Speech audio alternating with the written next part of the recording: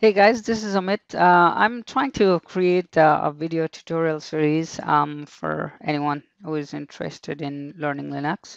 So as the first step, if you wanted to learn Linux, you need to have access to a Linux machine. So I'm going to show you how you can install a Linux operating system, basically the CentOS, on a virtual machine on Windows. So the first of all, yeah, let's go to Google.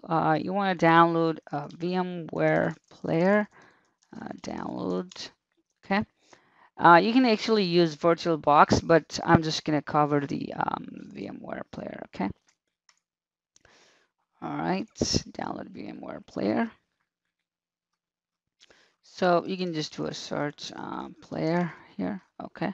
So here's the VMware player, and you just click on download product, and then you should, So here's the VMware player window for Windows 64-bit. It's probably not displaying me the 32-bit option because I'm on Windows 64-bit, or they may have discontinued that.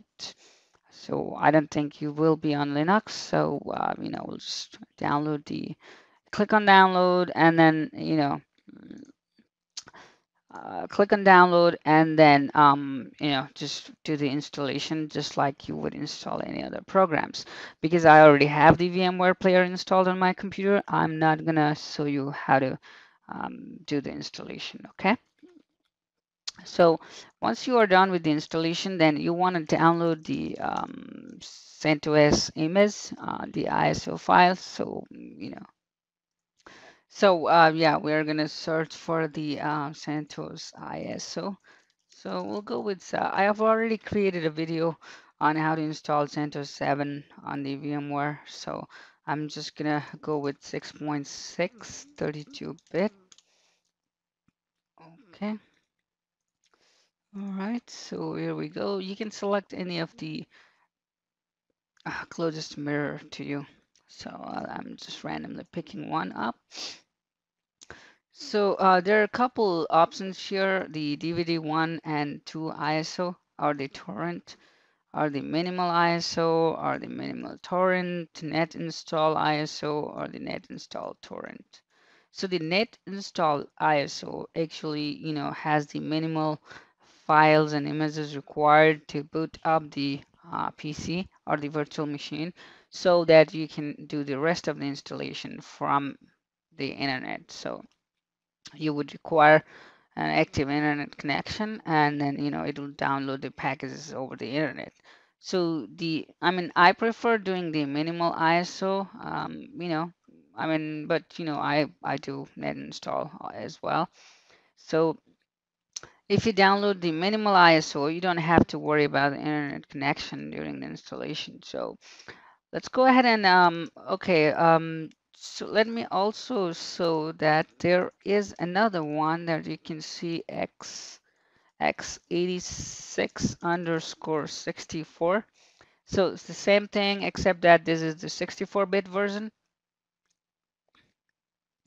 The only thing is, if you know that your computer has virtualization technology and you can turn that option on, which is usually found in the BIOS, you can download the 64-bit version. Or if you don't know what virtualization technology is and the long mode, or you can't change that settings, just go ahead and download the 32-bit minimal ISO. Okay, so I already have this ISO, so I'm not going to download. I'm going to skip that part, and now we'll uh, go to the VMware player and then create a new virtual machine and then install the CentOS 6.6 32-bit. All right, here are a couple other virtual machines that I already have. So I'm just going to create a new virtual machine, and then let's see here. You just browse the place where you downloaded the ISO.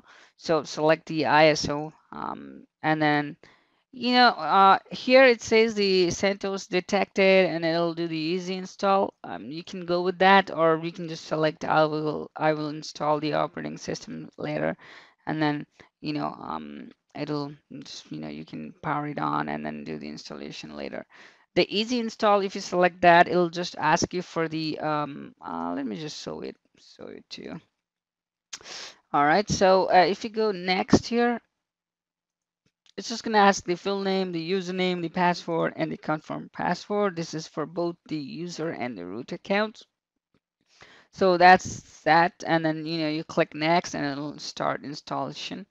So now for this, I'll just do I will install the operating system later, just for the sec, and then you just select the Centos 32-bit, and then next, you can just, wherever you want to store your virtual machines.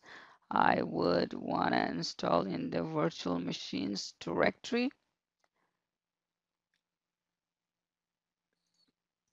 All right, so okay, and then I'm gonna say Centos dash tutorial, and then the virtual machine name is gonna be Centos dash tutorial. All right. So here the maximum disk size 20 gig. It's more than enough for you to learn. Store virtual disk as a single file versus the multiple files. The multiple files option makes it easier for you to move the disk, but the performance is faster in this disk as single file. If you don't need to move it anywhere, copy it to another computer or whatsoever, just go with the single file. Now here you have got all the options. Just click on the customize hardware and then see here. Let's see the network adapter. I prefer going bridged, So what the difference between the bridge and the non-bridged adapter is that with the bridge you get the same IP address as the other rest of the devices in the network. So you can access the virtual machine from another computer, mobile device, or whatsoever. So just go ahead and change that to the NAT. I'm sorry, the bridge network. And then if you wanted to change the memory, here you can do that. And then everything else, right? Okay, so we're good to go. Click on finish. It's created the virtual machine. So now we're going to do a play virtual machine. All right, so here's the thing. Since we did not select the option of easy install, it's it did not boot up. So we need to tell it to boot from the disk. So we can go to player, power, restart guest, yes, and then you need to press F2 here. And then, just like a normal computer, you go to the BIOS, right? And go to boot, and then shift and plus will move it up. Shift and plus F10 will save these settings. We'll just go press enter. All right, let's see. Removable devices, settings. Let's see what happened there. Okay, so we are gonna point to let's go installers. Okay, and then the minimal. Okay, okay. Now you can just send Control Alt Del. All right, so now it booted up from the CentOS 6.6. So you have a couple options here: install or upgrade an existing system, install system with basic video driver, rescue installed system, boot from local drive, and memory test. So what we're going to do is we're going to move the cursor to the install or upgrade an existing system, and then we're going to press tab. So you get this little prompt down here. You see that? Give me 1 second here. So you see this here. So what I'm going to do is I'm going to say install in the text mode, Linux space text. You could have just gone with whatever the option is. I just wanted to show you can also do it in the text mode.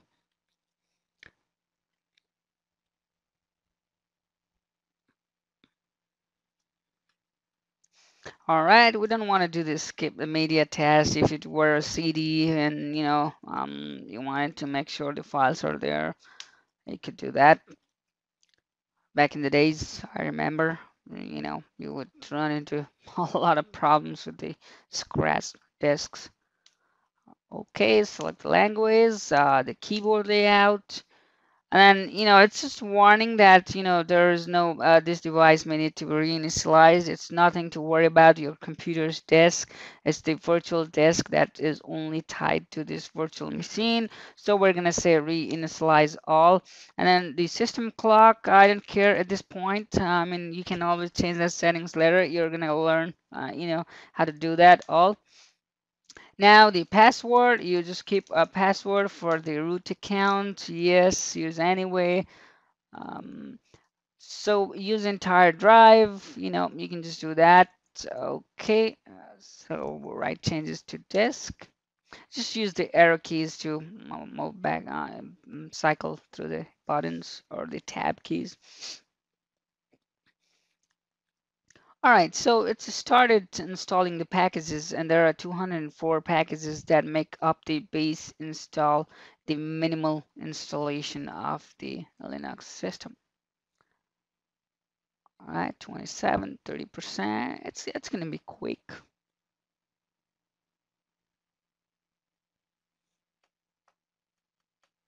Yeah, I'll keep coming with the videos. I mean, in a series, like, what next, what you should be learning next and stuff like that. So subscribe to my channel, like my videos, share with your friends, I mean, it's a great thing to learn, if you want to be in the IT industry. I really love the field. I've been, using Linux for like 15 years already, and I really like it. I mean, the market is growing, and everything, like most of the servers run Linux, and it's pretty good. All right, 96% there.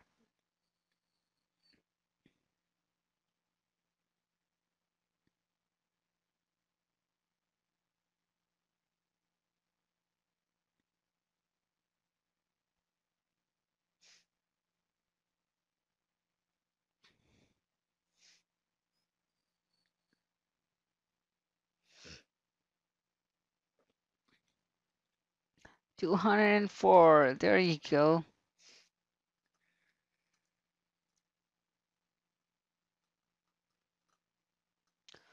All right, do it, do it. Reboot. Give me the prompt.